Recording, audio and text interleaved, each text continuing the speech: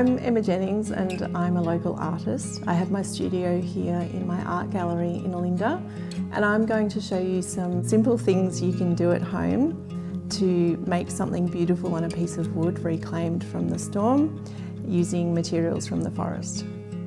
I'm going to show you some simple ways to capture the texture on this piece of wood. There's lots of beautiful patterns in the forest. So I've cut this piece of paper to size. You can use any type of paper you like. You might like to cut the paper all the way to the edge, or it could go around the sides. I'd really like to see some of this wood grain, so I've chosen to cut it a little bit smaller than this block of wood. What I'm going to actually do is a beautiful rubbing on this log. You can see the chainsaw marks in it, but also the rings of the tree, and I've obviously done some painting on this before. I'm going to focus on this circle here in the middle, and I'm sure all of you will have some kind of crayon at home. This is oil pastel, and I'm just going to go right over the top, and it's a beautiful way to pick up the textures in the wood.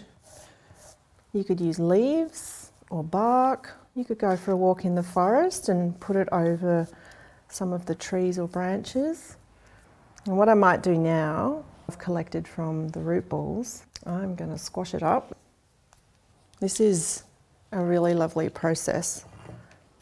There's just something beautiful about having the dirt in your hands. A little bit of water.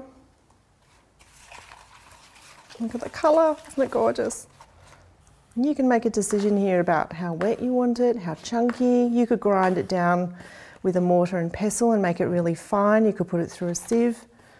I'm going to see what this looks like when I go over the top. Because I've used oil pastel, it's actually resisting the water. So what we will see is the pattern coming through from the pastel. And then we'll let that dry. So this is dry now. I cheated and used a hairdryer, but obviously you could go and stick it out in the sun if you like. I thought I'd show you this, exactly the same technique, just with some charcoal, and you can see the difference. Depends what sort of colours you're drawn to. And now we'll go on to the next stage. So once your paper's reasonably dry, you can have a think about what to do next with it. I like adding another layer, which is usually pattern, and I get those patterns from looking closely at the things I find in the forest. So it could be leaves or seed pods, lichen, and if you just spend some time looking, what you'll do is you'll notice things that maybe you haven't noticed before.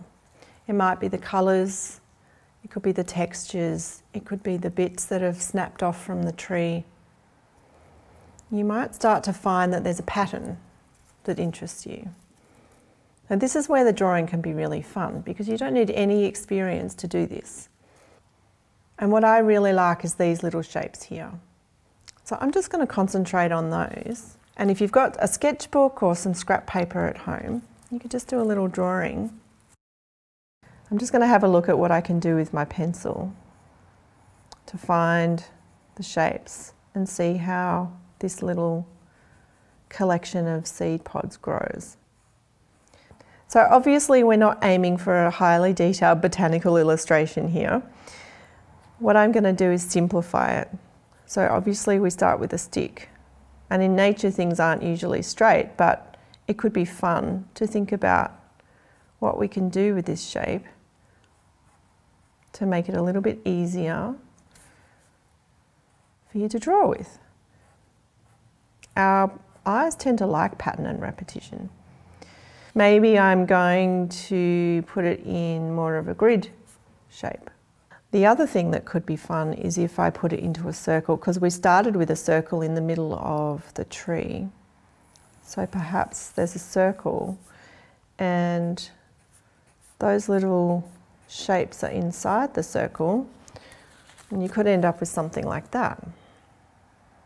So have a think. You could do all sorts of drawings like this. And when you feel like you've got something you're happy with, then you can move on to the next stage.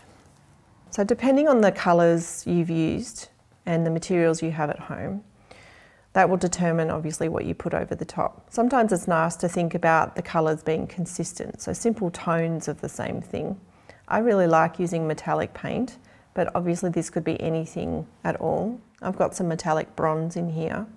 This is stuff you can just get from any art supply store. It's not expensive. So if I add a bit of water to it, just to get the right consistency, I'm going to go back to my sketchbook and see how this looks, if I've got the right size brush or not, because we might need to also change the brushes. What sort of line do I get with this brush? Can I get that detail? And you can play around with different colours. This is where you can do some experimenting on your sketchbook page. A smaller brush is obviously going to help you get some finer detail. So it's up to you how fine you want these shapes to be. And I've just realised, because these lines are quite vertical, I'm going to see what it looks like to turn this around, because we've got the grain of the wood running this way. So I think I might start on this final piece now. I'm going to start just with the downward strokes, and I'm just going to place them randomly throughout the page. I'm going to let the fibres of the paper and the blue marks dictate where I go with this. And because the paper's still a little bit wet, it's bleeding into it, which creates a really lovely soft edge to everything.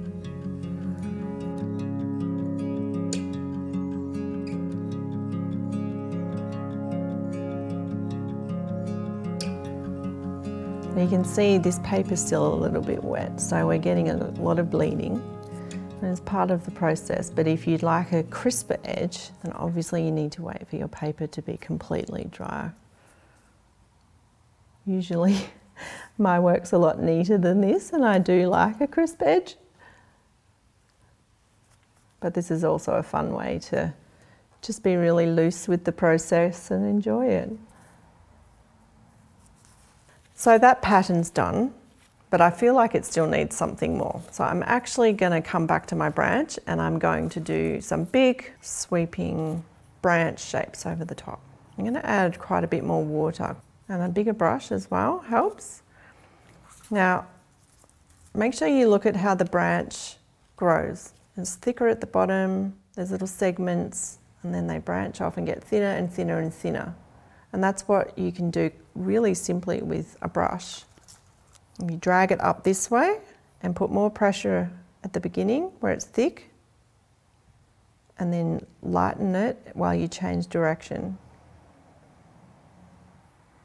So that's a really simple way. I'm using my wrist very lightly and just twirling and twisting and pulling up with the brush. And that's a nice way to get some lovely organic looking branches. Then you can come back in and add some of the little imperfections. You can thicken up the paint if you want it to be darker in some sections. I'm going to start down here.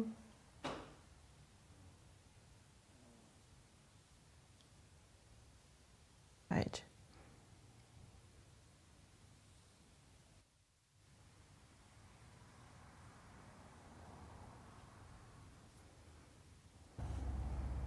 Okay, now for the fun bit, I'm going to show you how to do some leaves. So see the difference when you add more water. You want to load your brush up. That means you're going to fill it with lots of paper and water. And we're going to do a really big, full twist of the brush like this. And we're going to just push that water around and pull it at the end, and you get that really lovely tip of the leaf. And you get some leaves are curling at the end, so look closely at what these leaves are doing. So let's see how that looks. So I'm looking at these little stems coming off. So don't forget the stem, and then we're going to go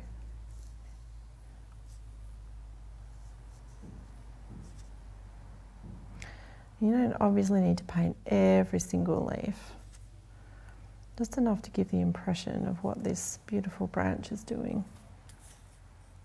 And I'm going to add another branch in another colour. I'm going to add some of this red ochre from root balls.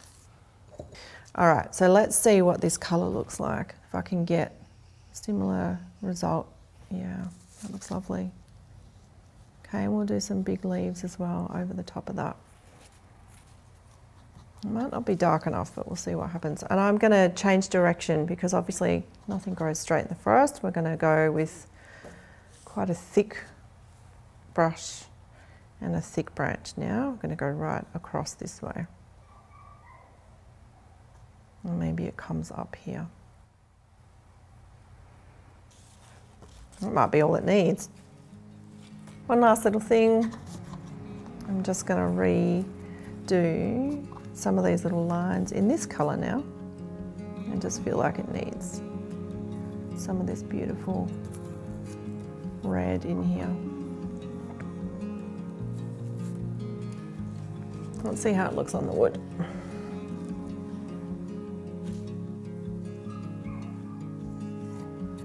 So once that's dry, the last thing is to glue it down and then you're done. And this has ended up a little bit different to what I expected, which is always really exciting. Just allow the ideas to evolve as they go.